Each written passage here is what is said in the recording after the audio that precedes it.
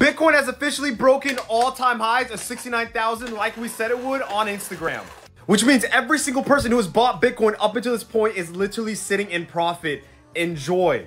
But more importantly, what does this mean going forward for you and your Bitcoin holdings? Now, despite this being extremely bullish for Bitcoin and its price discovery, we have to factor in a few things. First, with every single market impulse, there is always a correction or drawdown, hence why we are dipping right now from 69K to 65K. Also, number two, this is simple market psychology. People know that 69,000, especially 69,420, right, for memes or whatever, is a very psychological level, which means we're going to see a lot of positions get either liquidated or sold out or taken profit at these points.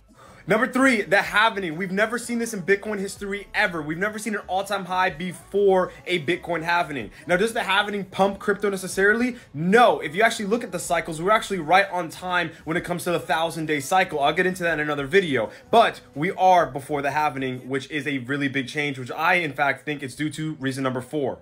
The Bitcoin ETF, reason number 4. This is the single largest, greatest historic event ever for Bitcoin. The amount of inflows that's been going to the ETF is absolutely insane. All the banks, right, like Bank of America, Wells Fargo, offer ETFs to their clients. If we see the comparison between the gold ETF and the Bitcoin ETF, I don't even need to say any more. I've already made videos on this. Reason number 5, there's simply just not enough Bitcoin. The amount of Bitcoin exchange outflows that have been happening in the past couple of months is absolutely insane. And we have a halvening coming up, meaning that the total daily issuance of Bitcoin cuts from 900 to 450. It is literally a halvening that's priced into the blockchain. It is absolutely insane.